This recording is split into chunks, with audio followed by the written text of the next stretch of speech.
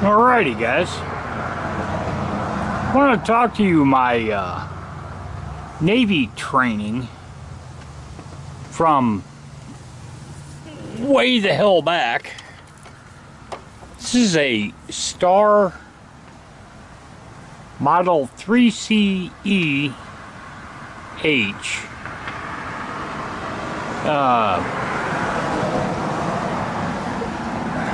sump pump that goes into a hole that's 11 inch and it sucks the water, goes through there, and down here it's an 1.25 inch pipe that comes out of there, but the way they set it up was 1.25 inch, and then it was convicted over to 1.5 inches. So this 1/3 horsepower worked for, I don't know, 10 years. I've been here for about 15 years, and this thing has been a battle for 15 years, or I don't know, 10 years.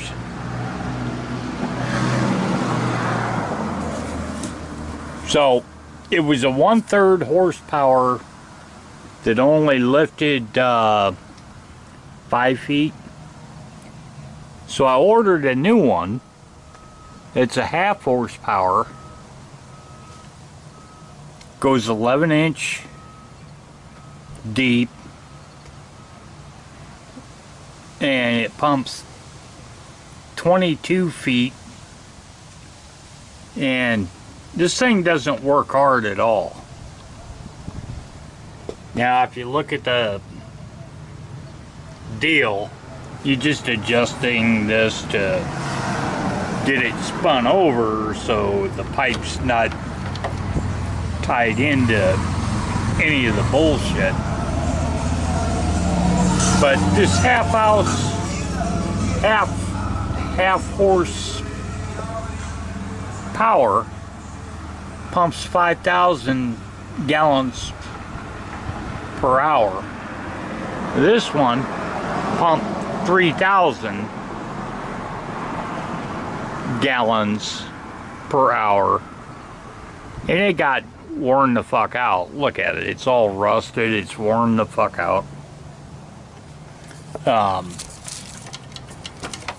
Over the years I kept going in and squirting it with oil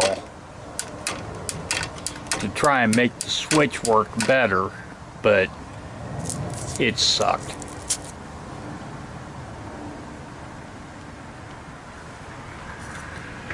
One-third horsepower. So on this one, this fucking one is working great. And I wanted to tell you, I wanted to show you a story. I put the roof up on the porch, and then I wanted to show you all the bullshit. The concrete was already here. When I first moved here, I cleaned all this out and concreted it in. I put the concrete around the house, but it broke away from the metal there. But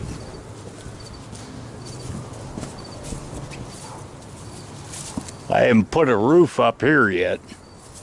We've got the gutter up here, but I concreted all this and concrete all the way to the front of the house.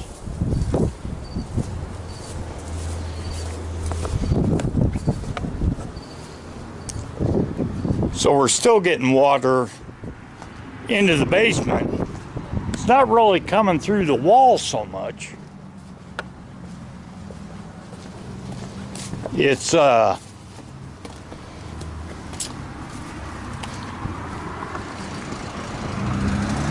like this guy here. Coming out of this guy's house, he's got a inch hose that his water comes out that he dug, and it comes out of from there and runs down to the drain.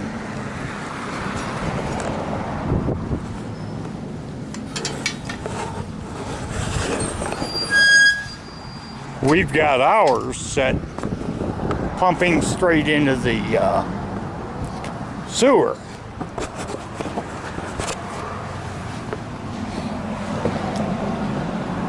So anyway, to look back into this, when I studied all this, they want to try to sell you a sump pump that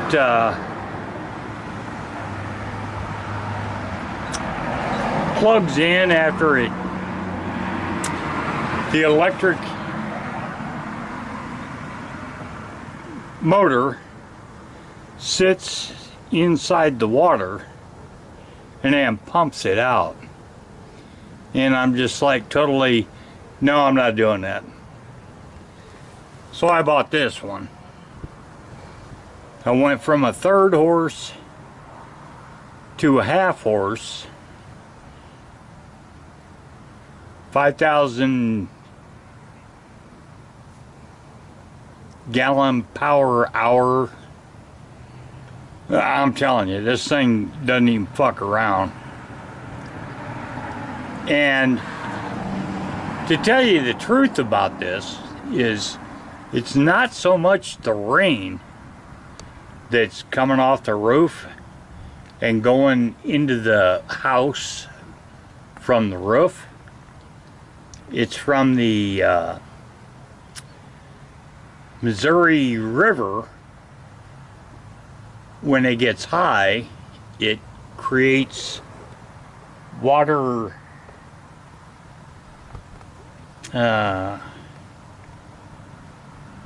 underground that rises up, and the water that's coming in is through cracks in the floor that it makes happen, some through the walls, but it's been painted before with, you know, thickened it. So this thing just took its ass kicking.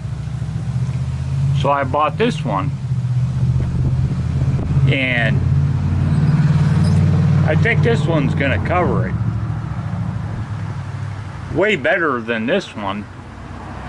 But, you know, this was pretty good way back when. 10 or 15 years ago. Maybe 20 years old. You don't think it has a...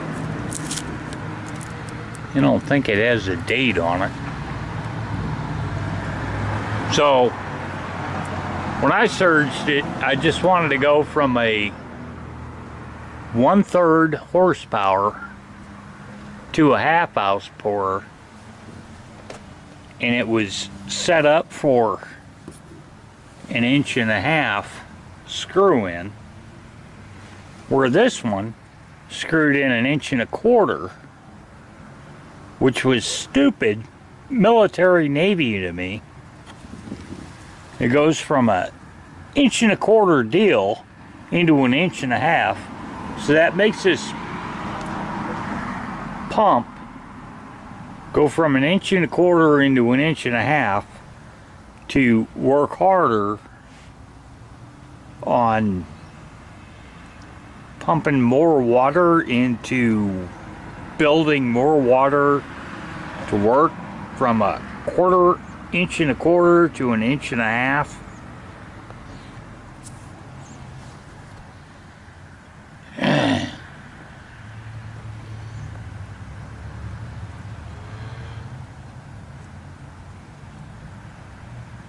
Yeah, I don't know, guys.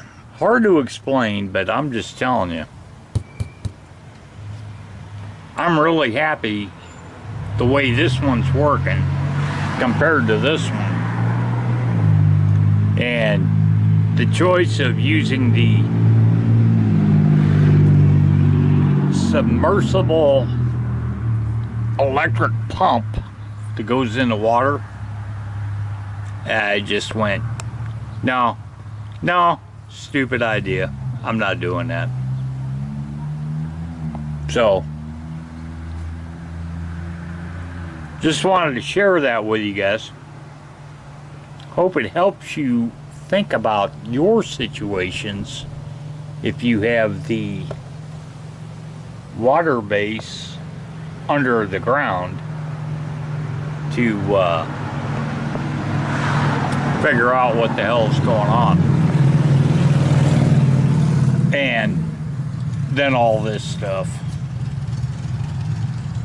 So, alright, NT8 on the porch. Talk to you later.